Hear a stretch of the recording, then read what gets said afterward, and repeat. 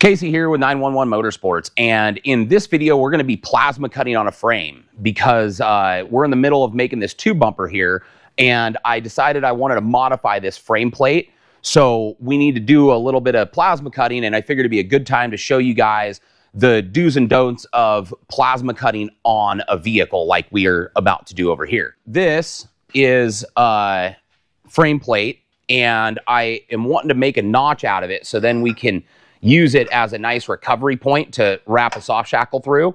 We're going to be wanting to grab our plasma stencil here, and we can put it in this hole just like this. Use a couple of our mag holders to hold this in place because this is kind of a hard thing to get a clamp on.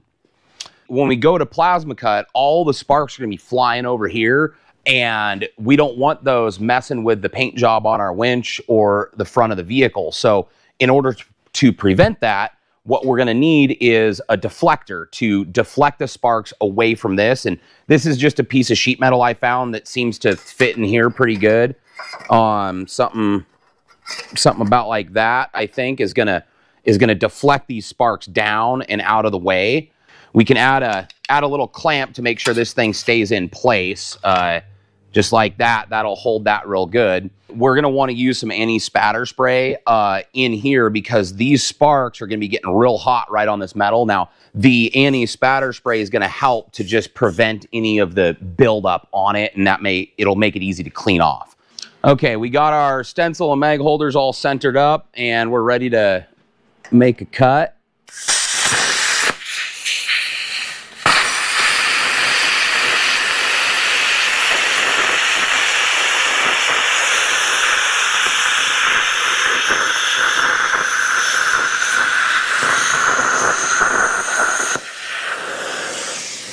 Like that.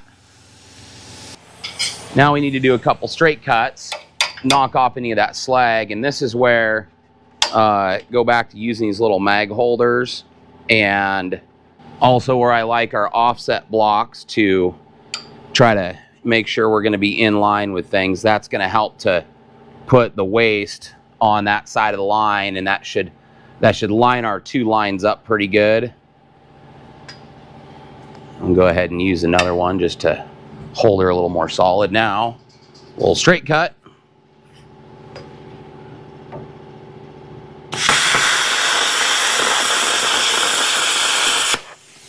Just like that. You can see how hot that is back there. That's how close. This is the one problem with having a shield so close is it's wanting to melt through it. And this is also why these back shields, this is your sacrificial layer. So this is something that you don't care about getting hurt. Then our next cut, so you can see that lined up pretty dang good. That's a nice transition from circle to straight. It's where these the offset blocks come in real handy.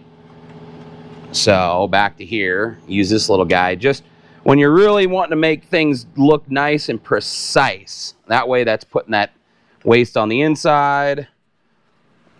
One more just for good measure there. And our last cut, this one's going to be a little funky. How do we get through here like that? I can pull from this side to here. How about that?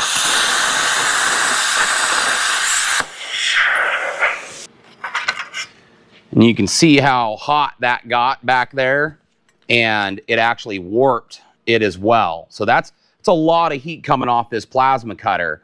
And the buildup right here, all that is just coming off nice and easy. So there's a quick example of how you can plasma cut something on a vehicle using a shield to keep anything behind that nice and clean. And doing things like this is where it's real helpful for our plasma stencils to be able to come and do this on a vehicle. That's why these things are so nice and small, is because it allows you to be able to modify things like this. Got this all cleaned up, tubes tacked in place, and so now this is where this is going to make a really nice solid spot for a soft shackle, so you can kind of pull in any direction and it's not going to go anywhere. So that's about it for this video. Make sure to stay tuned to the next one where you can see the full tube bumper build on this Bronco. And if you like the video, make sure to like it. Have any questions or feedback, add a comment below. And make sure to subscribe so you can stay up to speed with 911 Motorsports. Pan around.